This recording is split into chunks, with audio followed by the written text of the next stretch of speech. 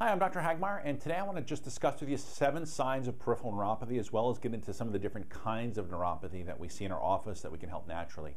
These 7 signs of neuropathy are going to be things like numbness, burning in the feet and toes, cramping, sharp electric-like sensations or zaps of pain in the feet or calf, pain in your feet when you go walking, leg discomfort that keeps you up at night, perhaps restless leg syndrome, and lastly, a prickling or tingling-like sensation in your feet. Now, the symptoms that you're experiencing really depend on which type of nerve is damaged, inflamed, irritated, or compressed. Now, the 3 main types of nerves are going to be nerves that are what we call sensory nerves, which bring sensations to different parts of your body and your periphery. Nerves that control muscles, okay, which are now our motor nerves, okay, and then finally nerves that carry information to organs and glands, and this is autonomic nerves, okay. Now, if you do have damage and inflammation to sensory nerves, you're going to experience changes in what your hands or your feet can actually feel. You might have lost the ability to feel things that are hot or cold. You may feel like someone is holding a match underneath your feet. Perhaps your feet feel like they're on fire. And some patients even describe the sensation as having pins and needles or walking on pins and needles. And in the more advanced stages, the inability to determine where your feet are when they touch the floor becomes a very real and serious problem. If you can't feel the ground underneath your feet, you become less stable and you're at an increased risk of falling. And as we age, that increases the chances of spine and hip fractures. And I've personally seen this happen in my own family.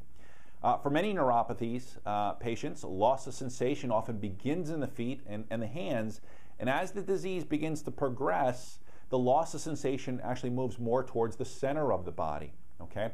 If you're a diabetic, 60 to 70% of people that actually have diabetes will go on to develop this peripheral neuropathy that's associated with sensory loss.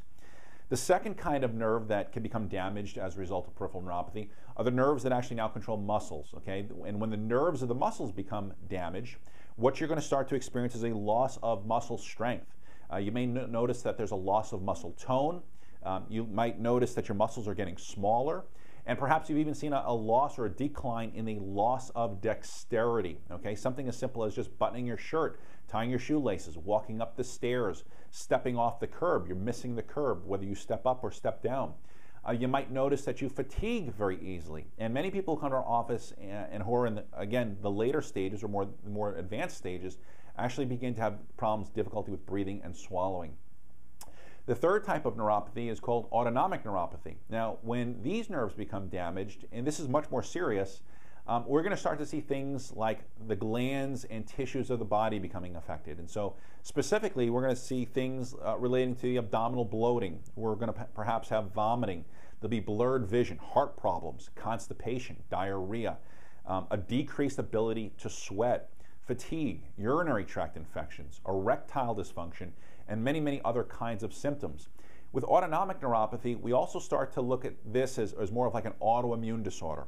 So in closing this video, I hope you have a better grasp on the different kinds of neuropathy. I hope you see just how serious neuropathy is and can be. And like any disease process, the earlier you catch it, the more aggressive of an approach you take, the better and the better chance or the better prognosis that you're going to have. If you have any questions about our approach and what we take and what we do in our office, I'd encourage you to download my free guide on neuropathy. To do this, simply fill out your name and email on the box that you see on the side of this website. And in just a few minutes, you'll actually get that free guide. If you have specific questions about our neuropathy program, simply fill out a Contact Us form and someone from my office will get in touch with you. I do have a busy practice, and so I try to get on the phone and talk with as many patients as I can about what we do. But unfortunately, these consults are on a limited basis, okay, on any given month. So I will do my best to personally answer any questions that you may have about our approach. And if you haven't seen any of our other videos, the last thing I would say is I would just really encourage you to watch those. Watch those different testimonials of patients who have suffered with these various kinds of neuropathy, get success, get their lives back, and feel good again. And I hope that we can do the same for you. Take care.